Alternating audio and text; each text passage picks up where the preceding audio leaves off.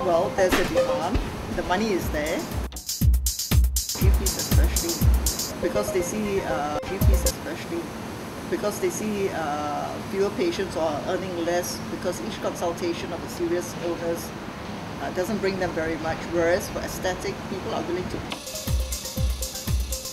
I've got nothing against people wanting to look good. It's just that some of these practices are questionable, so I think they have to be very careful. Lack of training, lack of knowledge, too many young doctors without much experiences.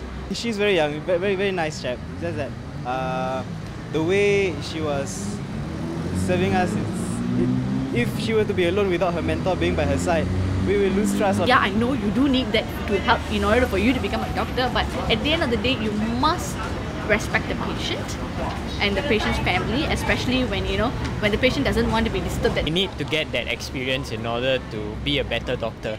But what I would feel would be better is to shadow an actual a doctor with higher experience. The good ones who can be really who could be the potential future specialists. Younger ones, with any young cohort, some of them are very hardworking, some of them are very inspirational, others are a little bit lazy. You get all kinds.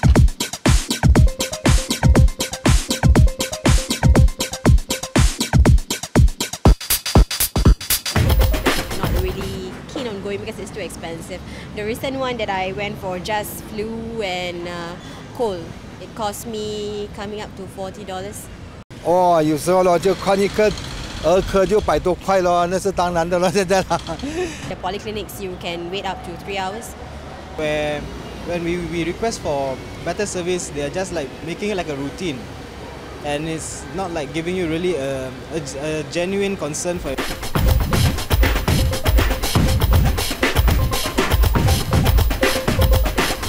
It is very systematic. Everything is in place. So it's very well coordinated in a sense. Has quite a high standard. I mean, if we were to see foreigners coming to us in terms of medical tourism. Because I've also sought other treatments when I was overseas at other hospitals overseas. And I think nothing beats the quality of service here in Singapore. One of the most inspiring is actually a personal experience. When mother was sick, and then she went back and she needed to go to the hospital regularly for change in dressing. There was a nurse living nearby, the nurse from SGH from the ward, and she said she would do it for my mother, so my mother didn't have to make that trip all the time to the hospital.